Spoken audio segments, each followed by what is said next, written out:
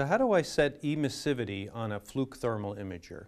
Emissivity can be found in the measurement menu, where I would go to the measurement and then select emissivity.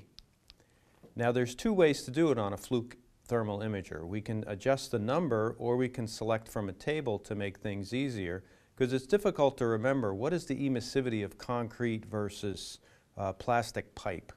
So if I hit select from the table, Fluke thermal imagers actually bring up a table that let you select from common materials to set the emissivity.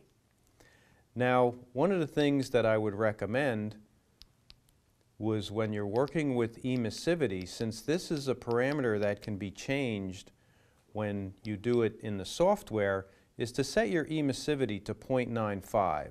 And that way, when you take an image, if someone else takes an image with the imager, they will also take it at 0.95, and you'll get very consistent images.